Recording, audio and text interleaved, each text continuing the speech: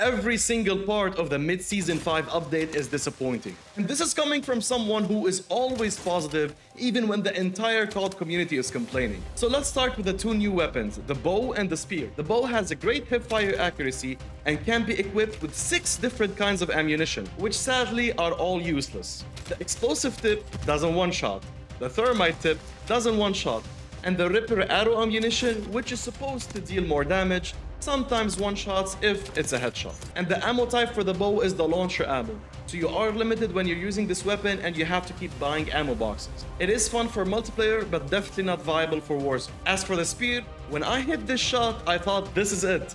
This is what we need, until I realized that it's only a one-shot if it's a headshot. And if you want to use it in melee, it's a 2-hit down just like most melee weapons. Another problem is that if you die and pick up your spear again, you will get fists instead, even though when you died, you had multiple spears with you. So now you must buy an ammo box just so you can use it again. So instead of using the bow or the spear, just use the Kar 98 instead.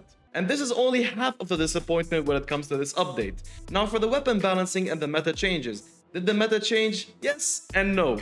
The STG-44 and the static HV SMG got a substantial nerf. So what is the close range meta now? These are the best SMGs we have right now, with the Lachman Shroud taking first place if you are using the conversion kit. The problem is it has really bad mobility, so you have to use this loadout specifically, or use the TAC stance build so you don't have to worry about it. But even then, it doesn't feel that consistent, and you're better off using the FGX Horus or the Superi 46. As for the long range meta, we do have some variety here.